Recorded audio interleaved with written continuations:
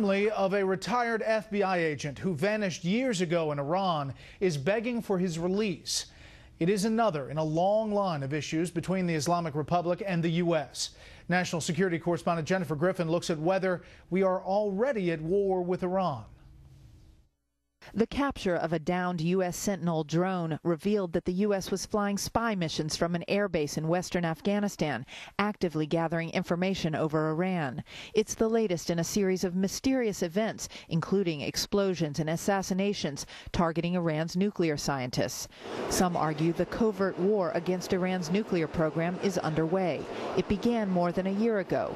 First, a cyber attack on Natanz, 1,000 centrifuges destroyed by the Stuxnet worm. Then a dozen mysterious explosions at the homes of Iran's nuclear scientists. The head of Iran's atomic energy organization is wounded by a car bomb. An explosion at a secret missile base, and the head of a long-range missile program is killed.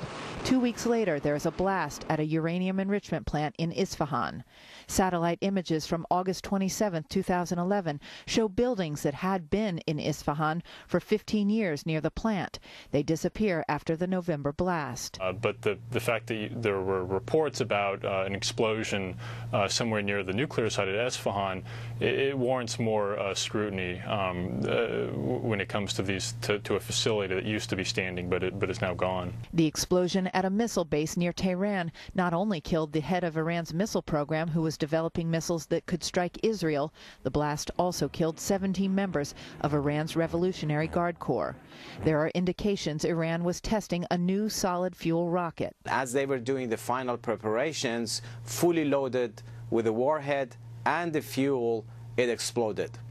And with it, it took the entire crew of their missile team, including the top commander and the top missile expert.